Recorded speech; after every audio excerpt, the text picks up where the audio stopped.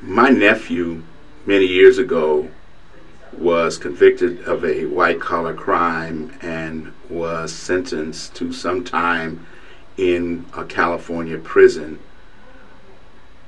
where when he was incarcerated, he was sexually violated and contracted the AIDS and HIV virus.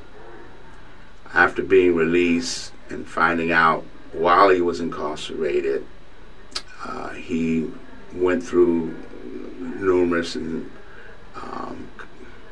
medical and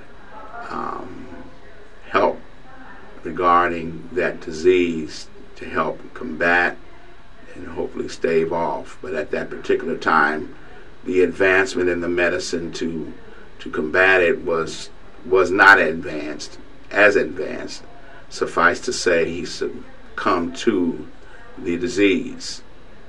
And I find it's very disheartening that a healthy individual can enter into a place of incarceration and exit with a disease that takes his life. I believe that needs to really be dealt with in reference to this very dreaded disease.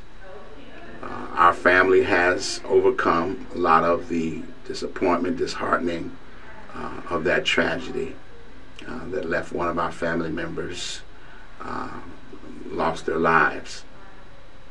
So I wanted to share that story to let people know that we have a lot to really deal with as it relates to even the disease being behind bars. So in essence, people are in two prisons, one physically and one with a disease. But I wanted to tell my story just the same.